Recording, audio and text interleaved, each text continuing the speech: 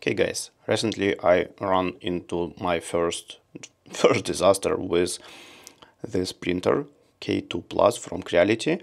I left it for 2 hours to print pretty simple stuff from PLA carbon reinforced, and it's totally destroys the heating block, right?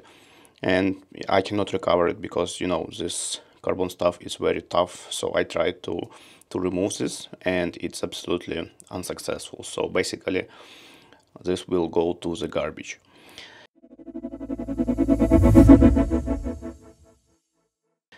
Now I ordered from Amazon K2 Plus ceramic heating block kit, and it was delivered overnight, which is good, so downtime is minimal so far.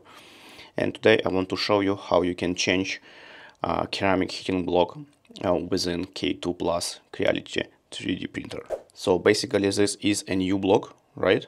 And we have 2 wires and 4 holes for the screws. So to be able to replace this heating block, obviously first you need to switch off the printer totally. You need to insert this heating block into the position. So you need to screw the 2 screws on the front side. You should have them from the original block, right? And another 2 screws on top. Now we need to connect these 2 wires to the board, right?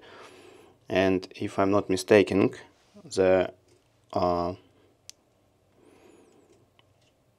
white one coming into the bottom one.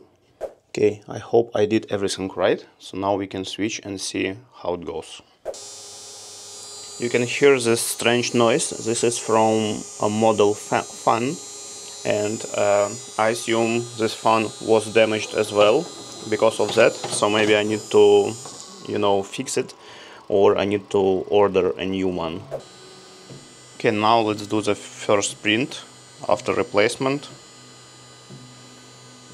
So far I have a kind of damage, is noisy sound from this broken fan.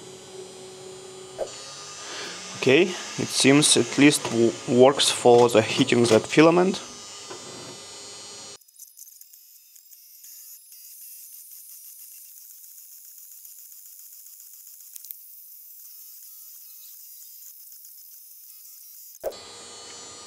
Okay, so it seems all works now. So I was able to replace damaged, how it's called, ceramic heating block, right?